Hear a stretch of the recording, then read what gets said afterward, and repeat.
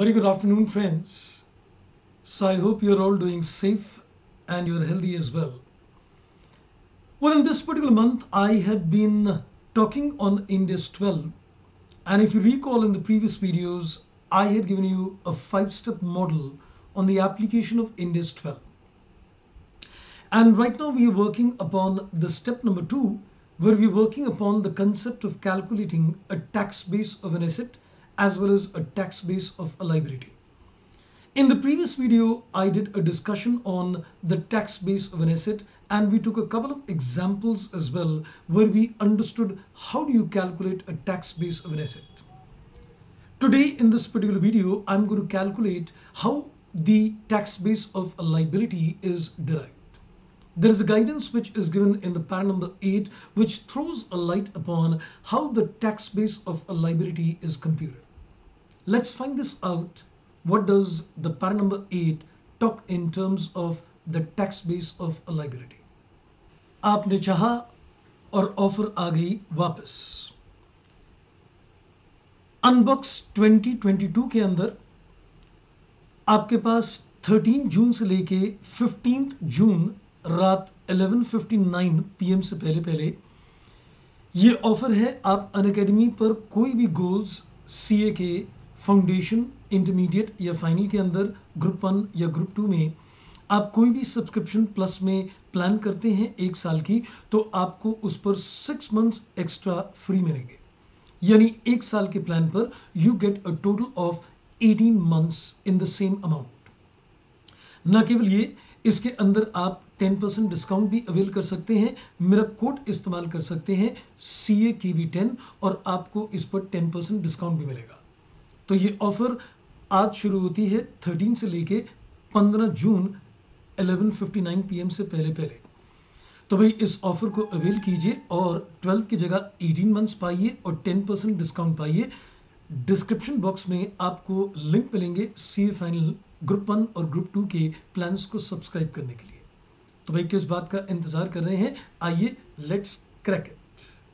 Para number 8 as you can see defines the tax base of the liability, but I think before I read what para number 8 quotes, let me tell you that we can see that there are 2 different definitions which are given for the tax base of a liability. It says the tax base of a liability is the carrying amount less any amount that will be deductible for tax purposes in respect of that liability in future period. So in simple words, we can say the tax base is the carrying amount minus the future deduction.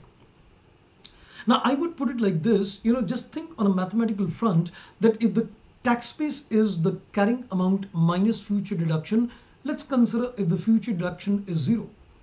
Isn't the tax base and the carrying amount going to be same? Yes. Which means that there can be a small little focus question which we need to put across to ourselves. Put across a question to yourself that are you going to get a deduction in the future? Now if you say no, I'm not going to get a deduction in the future, in that particular case we can say the tax base and the carrying amount is same. But if you say yes, I am going to get a deduction in the future, then the tax base is the carrying amount minus the future deduction. So the main focus point in terms of asking yourself is that are we going to get a deduction in the future period under the Income Tax Act? So when you're going to settle a liability, will you get a deduction or not? So if you say no, I'm not going to get a deduction, the tax base and carrying amount is same. If you say yes, I'm going to get a deduction, then the tax base is the carrying amount minus the future deduction. Then it adds on an exception, I would say another definition of a tax base of a liability, that in case of revenue which is received in advance, the tax base of the liability is the carrying amount less any amount of revenue which will not be taxable in the future period. So we can say that there are 2 definitions of a tax base of a liability. Liabilities where you will get a deduction in the future. The focus is whether you will get a deduction or not. If no, then tax base and carrying amount is same. If yes, it is carrying amount minus the future deduction. And for a liability where there's no question of a deduction, but it's an income received in advance, so we need to put across a question that tax base is going to be the carrying amount minus the revenue, on which there will be no tax in the future. Which means that if you receive an advance and the income tax has taken the entire taxes on that money, the entire amount of revenue is not taxable in the future. In that case, the tax base will become nil.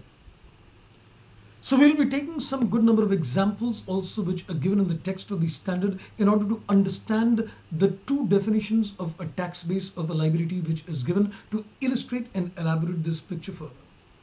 That's all in this particular video. Thank you for watching. Bye bye and take care.